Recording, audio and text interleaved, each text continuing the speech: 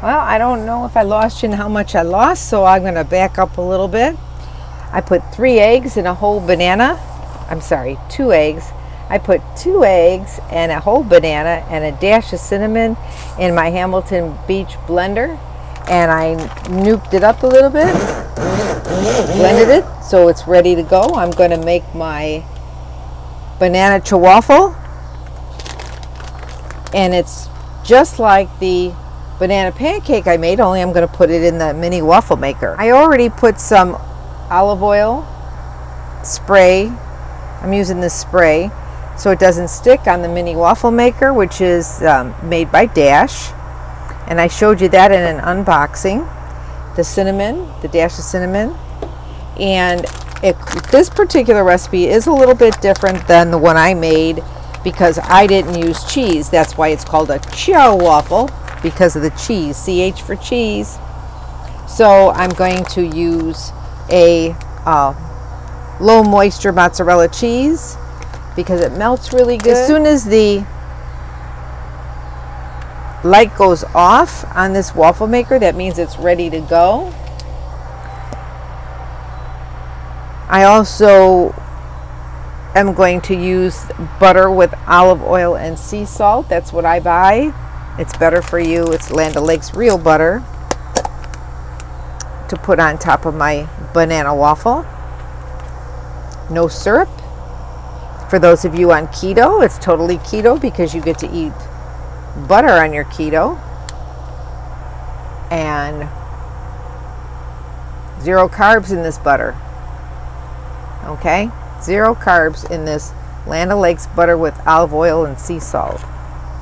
And then we're using the 2 eggs and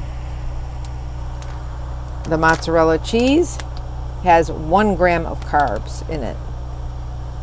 And each serving is a 1/4 of a cup. So you get 1 carb in a 1/4 of a cup. And of course the banana does have carbs in it. So it's not totally keto because it does have carbs in it. I'm not sure how many carbs are in a banana. I could look it up for you later and let you know. But if you're following Whole30, which is the meal plan that I try to stay with, and it's only really for 30 days and then you introduce things back into your system. But the Whole30, you can have banana. You can have natural sugars. And I know on keto you cannot. So first we sprinkle a little bit of cheese. So it's going to be less than 1 gram of cheese in there. Put that cheese all over.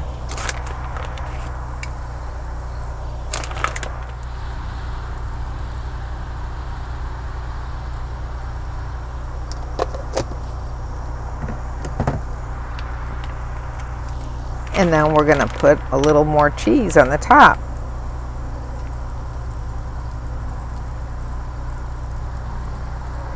Oops, and let's see what happens when we close it.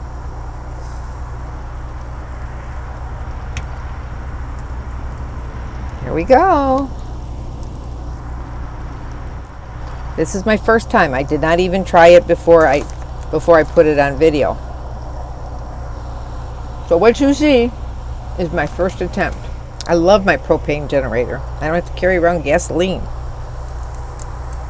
Okay, let's see. Oh, it looks pretty good. It isn't as crisp as the other keto waffles that I've seen made. And I don't know, maybe is that because of the banana? I'm not sure. Look, maybe the second one will be better. Just use a little bit more cheese. And then we'll pour some.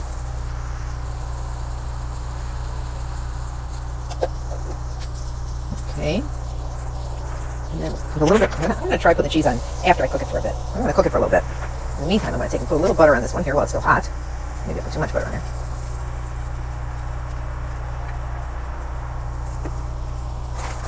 Oh, it smells delicious. So I'm going to try this. Oh, look at that. Oh, it looks beautiful. Now I'm going to put the cheese on after the fact, and we'll see how that does. That makes it look crispier. Here we go.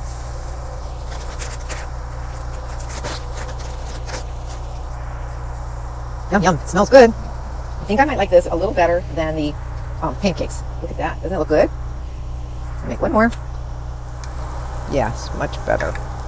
Look at the consistency is much better. I think that's what I would do is, see, look at that. We'll put a little butter on there. Banana chaffle.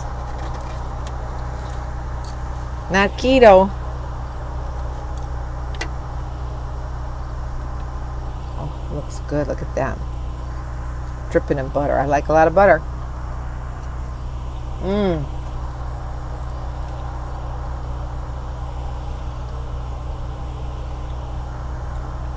It's very, very good. Banana. Because usually I use but one banana into one egg. But I didn't want to choose much. I could have used a little bit more banana. Yum, yum. My hair is a mess, sorry. Very good.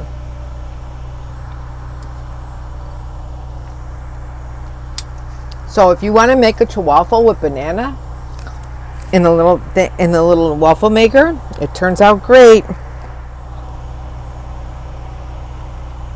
It tastes just as good. A little bit more banana.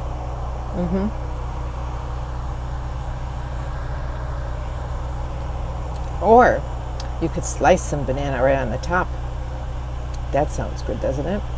Put some sliced banana on the top. Oh, yum. That would be good. So, banana is a good source of potassium. Always worked for me. I'll just put a little bit and I'll bag this one for later. Oh, delicious. If you like bananas. Delicious. Very, very good. I hope you liked my recipe. Stay tuned for more.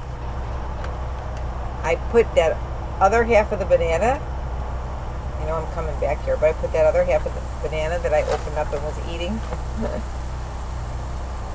I put that in my mixture and remixed it.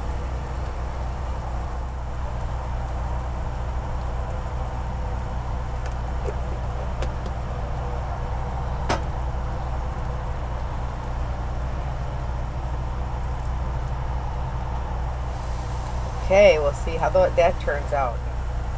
But sometimes when people show you their videos, they don't show you exactly everything and how they do it.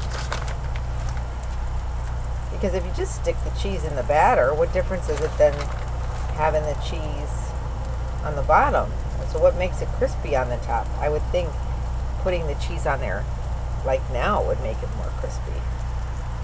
Don't you?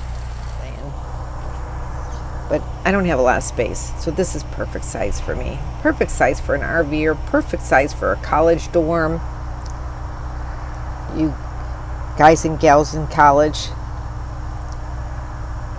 Because I guarantee you gain, when you go to college, I worked at a university, you gain 15 pounds because you're eating all that cereal and all that stuff in the meal room when you buy the meal package. Ooh, look at that. Nice. Oh, the bottom is nice and crispy. Wait until you see how crispy this is. I'm going to flip it over. Look at that. Look how crispy that is. It's not burnt. It's brown. It's crispiness. Here we go. Let's see how this one is. This taste test.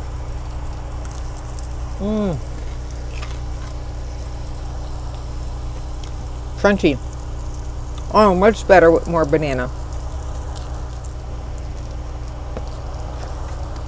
Well, I'm going to use up my batter. Have a great one.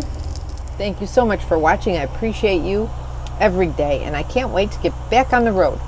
Oh, by the way, if you watched my video, I got released from jury duty. So I just have to move out of my apartment, and I'm back on the road. Everybody have a great week. Mwah!